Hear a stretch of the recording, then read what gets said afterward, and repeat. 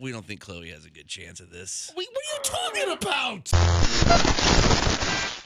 All right, so what is the requirement? Now, explain to me, because I think your driving instructor, what's his name? Skippy? Chris, and what's the name of his driving school? Auto Safety Driving School. Right, so Chris, who a lot of South Tampa families use, I think we got it from Kelly Ring, actually, from Fox. And so what did he say? Because of COVID, the instructor, the examiner, is not going in the car with you. Is that correct?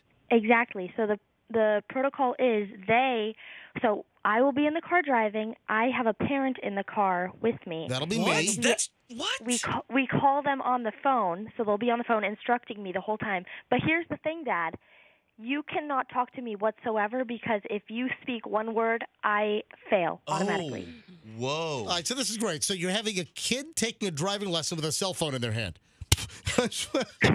Take a driving test. It's very modern. That's exactly how you're FaceTiming. Yeah, right? I guess we'll do it on hands free, I would imagine. Better duct tape your mouth shut. So, but what is your concern? Now, they don't do parallel parking anymore, right? Right. I learned how to do it, but it's not on the test. All right, so you just pulling into a parking spot. What is your? I'm still not understanding what your fear is. You just pull into a parking spot. I'm just having trouble straightening out. So I just turn the wheel and I just keep it turned, so then I end up diagonal. Number one, always look for midgets before you hit one. They're hard to see below the hood. They really are. Yeah, that was one of the questions on the learner's exam. Yeah. If you see a midget, what do you do? Hey, MJ, me and Fester were just talking. Yeah. We don't think Chloe has a good chance at this. What are you talking about? Look, her confidence level is not high enough. She's going to do fine.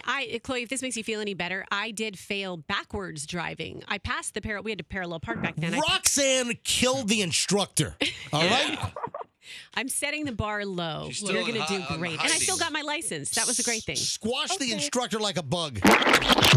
And still got the driver's license. All right, Chloe, I'll tell you what. After I finish my Schnitz show this afternoon, I will take you out and we will go to a parking lot. I will practice with you a dozen times, okay?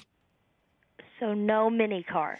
When I'm not renting a car, you're going to take the exam in the X5, and would you rather have Fester's car, his 2004 Lincoln Town car? That car is double the length of our car. It's a barge. Plus, you might be knocked unconscious by the odor inside of that thing. Chloe, I'm currently working on odds for you passing this test or not. Would you stop psyching her out? Chloe, you're going to pass your driving exam. We're going to the Drew Park DMV, right?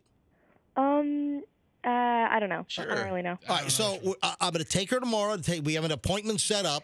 I'll take you tonight to practice the parking issue. Chloe, you're going to be fine, and I'm confident that on Friday morning show, I'll be able to announce that you're a licensed Florida driver, okay? Okay. Fester, text me. Let's place bets. Calls are coming in for Chloe's driving test tomorrow. Let me grab Randy's in Wesley Chapel. Randy, thanks for listening. Thanks for phoning in. Randy, what can you help us with? I've got a 2015 Mini Cooper S with it's a white silver with a green racing stripe that I'm willing to offer Chloe, as long as she realizes she'll be driving a large go-kart. So, yeah, Chloe asked, seriously, Chloe wants the smallest possible car to take her driving test tomorrow because she's afraid. All right, so you're offering up your 2015 Mini Cooper S. That's correct. She even asked for a Mini Cooper. All right, well, I'll tell you what, Randy, we have your number. Coop got it. I'm going to run it by Chloe, and we might take you up on the offer. Can you meet us at DMV tomorrow, or do you have a job? I am off tomorrow. I do have a job. Okay. I work for Allied Universal. Oh, fantastic. All right, so you're off tomorrow? Yes. So you could actually do this?